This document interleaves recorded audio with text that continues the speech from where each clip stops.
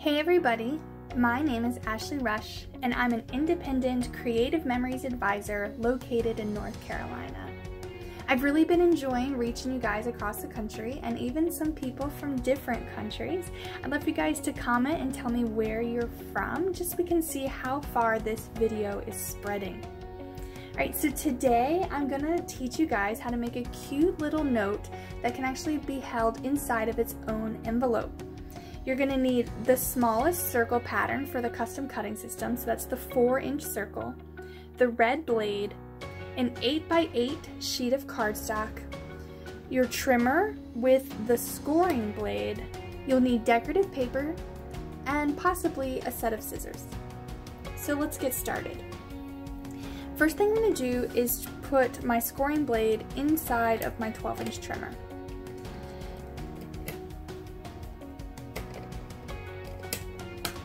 If you guys would like more tips on how to use your trimmer, make sure you guys check out my trimmer playlist that I have here on the channel.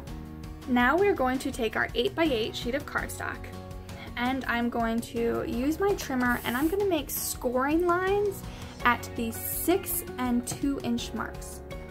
So we'll start with 6.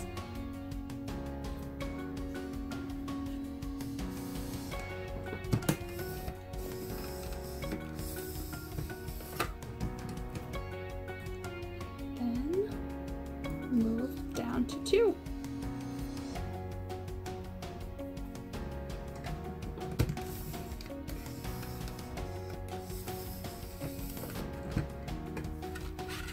Once you have your 6 and 2-inch score lines, you're going to give it a 1/4 turn and repeat. Again, 6 and 2-inch scores.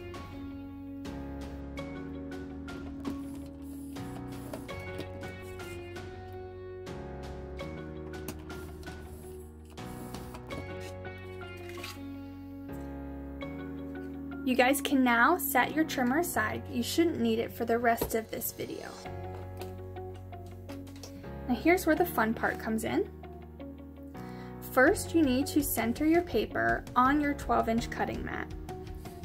So for an 8x8, that means you want to have your paper on the 2-inch margin. So we've got the 2 line here, we've got the 2 line here as well.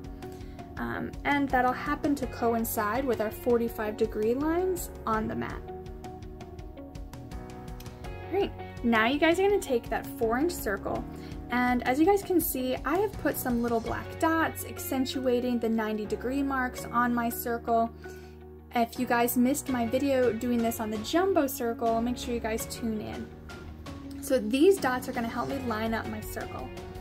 First thing I'm going to do is line these on the opposite side up with my score line. It's very faint, but it'll be around the 8-inch mark here on my mat.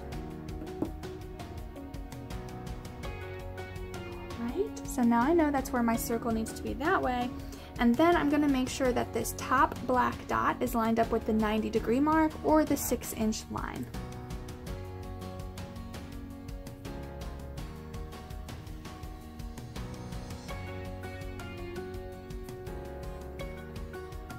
Once I have my circle template in place, it's time to cut.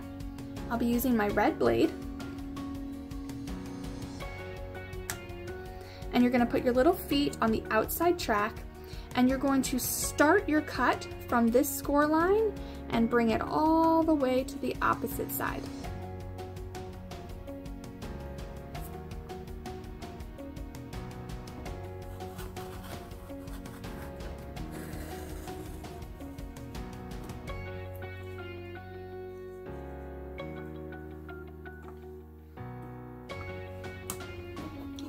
It's okay if you're a little short or if you've gone a little long.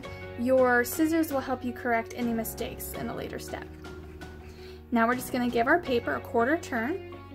We're going to line it up again in the center of our mat.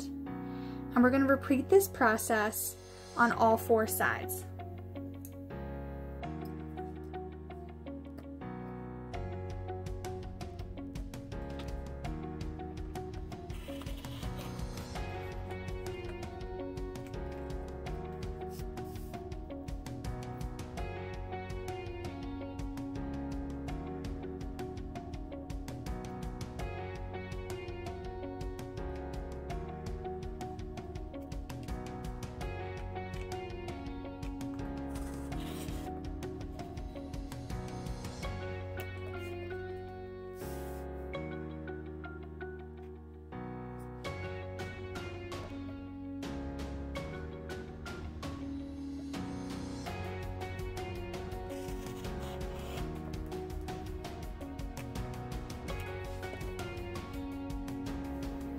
we now have the base of our card.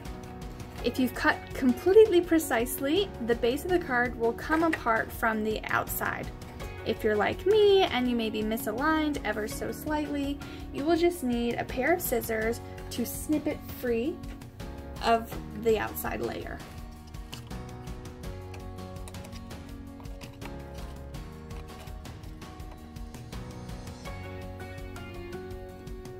Now you'll fold these half circles on the score line into the inside of your card.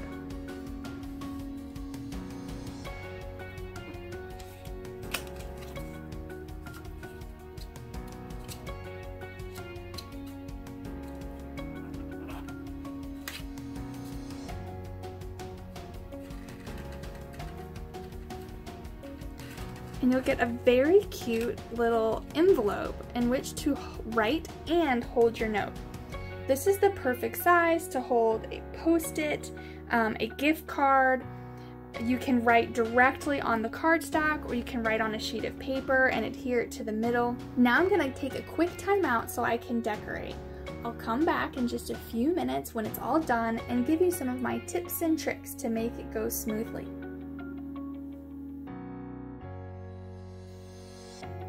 And with a little bit of TV magic, I'm done.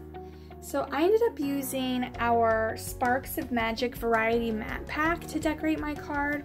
And then I used the large 5-inch circle on the inside track with my red blade to cut out 3.5-inch circles. And then I also just sort of took extra mats and cut them to create the center and the back. So on the outside, it looks a bit like this. I just used the same colors, red, black, yellow, and blue. Here you can write a really cute to from or happy birthday or whatever message you want. And then on the inside, I repeated the colors. I just used the other halves of the circles actually, and then cut another card here. So again, I used the 3.5-inch circle for these circles here. And then with the center, I cut it to a little smaller than 4 by 4, but bigger than 3.25 by 3.25, just to give me a big clearance space in the center. So here you can write your message, you can affix your gift card, whatever it is you like, and then when you're ready, you just fold it up. And then maybe you place a sticker or something here to keep it sealed until your recipient is ready to open it. What do you guys think? Do you like this really cute little circle envelope card? I am loving it. I love that you can sort of close it in different ways, whether it be tops and bottoms, then left and right, or if you do sort of a spiral effect. And then depending on how you close it, it really changes the look of the design, which I find really cute. I want to thank each and every one of you guys for tuning in. Thanks to you all, we have hit over 300 subscribers, so that's really exciting for about 6 months of work. I'd love to see you guys next week. Make sure you like and subscribe, and then if you never want to miss another video, you guys can hit that bell as well. Bye!